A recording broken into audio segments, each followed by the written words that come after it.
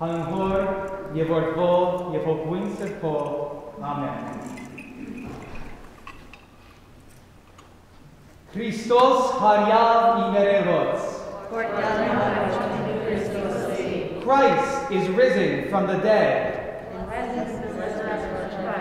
To you and to us, what great news.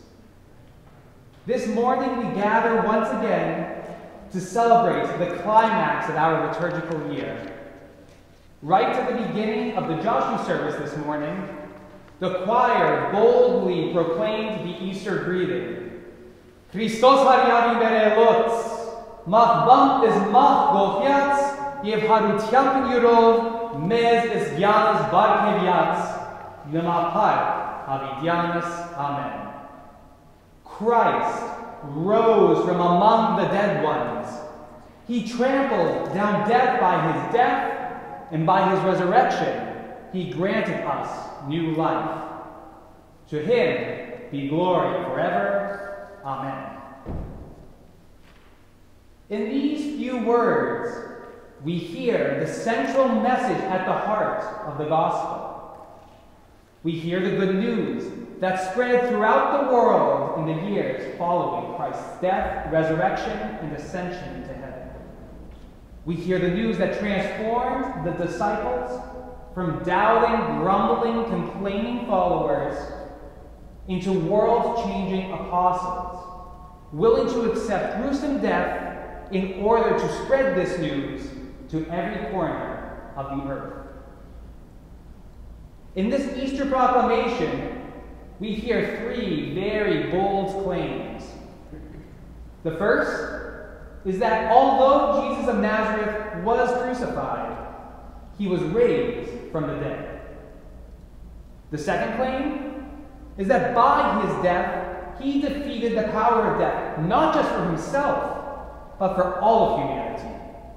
And that although we may die by dying in Christ, we too will be risen at Christ's glorious second coming. In celebrating Easter, we tend to focus on the first of these two parts of the Easter proclamation. That Christ rose from the dead, and that death has been conquered by his death. And in so doing, we tend to overlook the third claim that is made in our Easter proclamation. That by his resurrection, he has bestowed a new kind of life upon us. This life is not simply the life that we will experience in the kingdom to come, but it is a transformed kind of life that we can all begin living, starting from our baptisms. The early church had a very good sense of the significance of this part of the Easter proclamation. For this reason, for the first few centuries of Christianity, all baptisms that were done, except for in rare exceptions of emergencies, were done in the context of the Easter Vigil Badarat that we celebrated last evening. Those seeking baptism would have spent great Lent learning about the fundamentals of Christianity, studying extensively the Old Testament and the New Testament epistles. However, they were not allowed to read from the Gospels. They would not hear the proclamation of the Gospel until their baptisms that evening. The Gospel passage that we read last evening, proclaiming the resurrection of Christ, would have been the very first words that they had ever heard from any of the four Gospels. The early church saw both the Easter proclamation and the grace that would be bestowed through their baptisms as inseparable, since they both aim at the goal of our lives as Christians. For all of us, in this life, we begin living in the new kind of life established by Christ through his resurrection. The Armenian word for Easter explains the connection between Christ's resurrection and our baptisms even further. In Armenian, we call Easter Zavi, which is the Armenian translation of the word Passover. This is because the entirety of the story of the Jewish Passover, starting from the beginning of the book of Exodus, all the way through when the Israelites finally end up in the Promised Land, foreshadowed the events of Christ's life. Just as during the old Passover, the firstborn lambs were slaughtered, and their blood was smeared on the wood of the doorposts to save the Israelites from the angel of death. Likewise, during the new Passover, Easter Sunday, the firstborn Lamb of God, Jesus Christ, was slaughtered, and his blood was smeared on the wood of the cross in order to conquer death and raise us to new life. And just as on the old Passover, the Israelites were led by Moses through the waters of the Red Sea toward the hope of the Promised Land, likewise, on the new Passover, Easter Sunday, we are led by Christ through the waters of our baptisms toward the Promised Land of the kingdom of heaven. So Easter Sunday is not just about celebrating Christ's resurrection. It's not just about celebrating the far-off kingdom of heaven, far in the future. But it's about celebrating the new life made present to us today by Christ's resurrection, the seeds of which were born within each one of us at our baptisms. This third claim, that baptized Christians have a new kind of life, born within each of them at their baptisms, may be the hardest of the three claims of the Easter proclamation to accept. I think that it can be so hard to accept because, for the most part, we don't see any noticeable changes being manifested in the Christians around us, or even within ourselves. For the most part, most of the Christians around us may seem to live no more kindly, generously, or virtuously than non-Christians.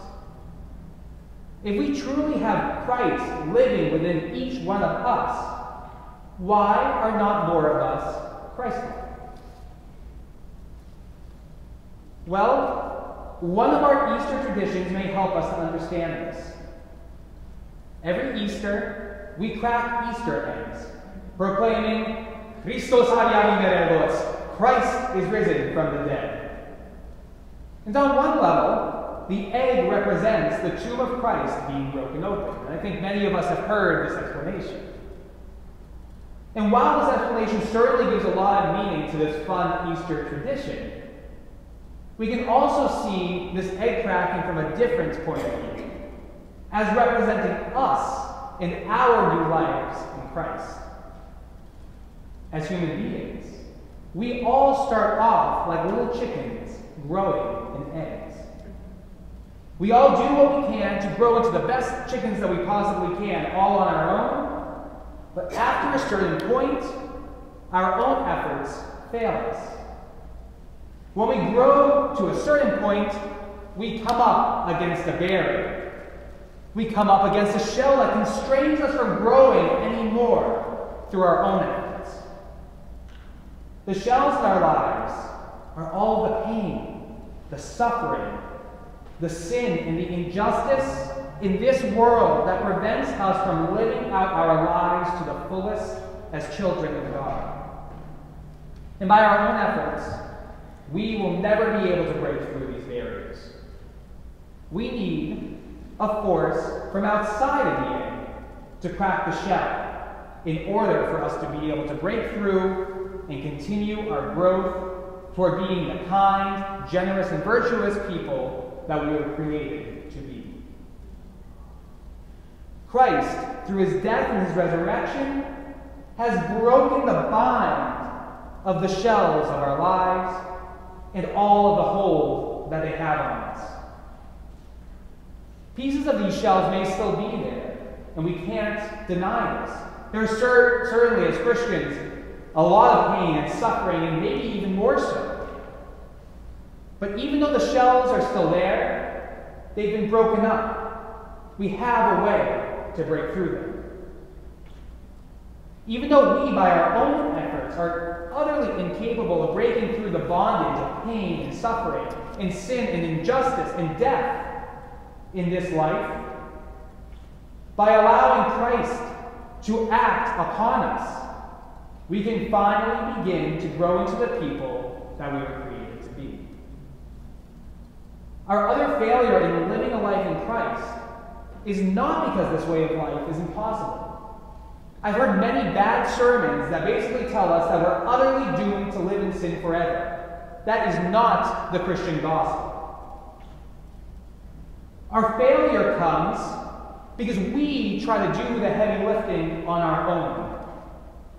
Most of us keep trying to break out of the shell instead of letting Christ crack it from the outside. Most of us want to be Christian instead of wanting Christ to live in us. I tend to want to be a good person by my own efforts, instead of taking myself, my will, and my ego out of the equation. The true Christian is the person who does not care about himself being a good Christian. If your goal is just being a good Christian, you're never going to be a good Christian. The good Christian rather has forgotten his own self-image and pride to such a degree where Christ can truly begin to work within them, transforming them to be able to direct their focus fully toward serving the needs of others. Someone who is able to do this would certainly be a very different kind of person than the rest of us.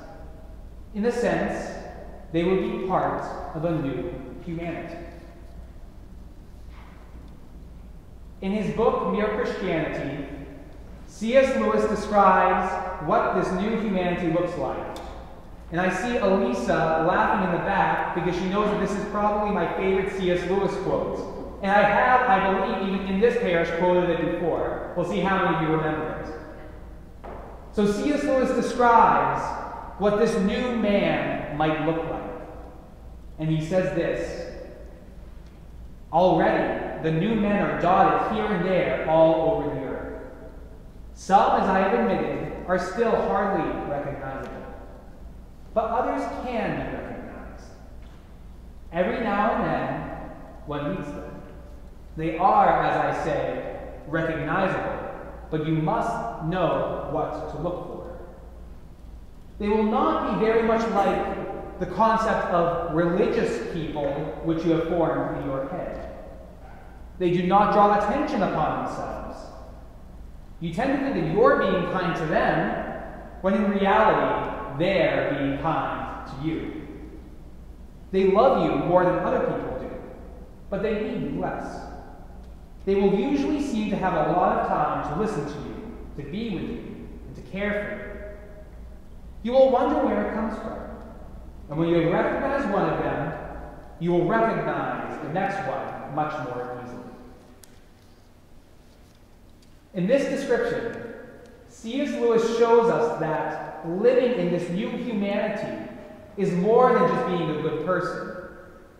Certainly, without Christ, many of us can do a pretty good job behaving as good people. But the Christian life, when truly lived out, goes far beyond just being a good person. By dying to ourselves, to our own wants, our fears, our insecurities, and by allowing Christ instead to live within us, we will truly become new, transformed people, finally free of the chains of this world, and able to begin living truly as human beings were created. This may seem like a tall order, but it's not impossible. This doesn't happen overnight. It's a process which we begin in this life and which will continue in the world to come. As rare as these people are, I do truly believe that I have met a handful of these people already in my life. Whenever I interact with these people, they exude the presence of Christ, and they offer his warmth, joy, and love with all around them.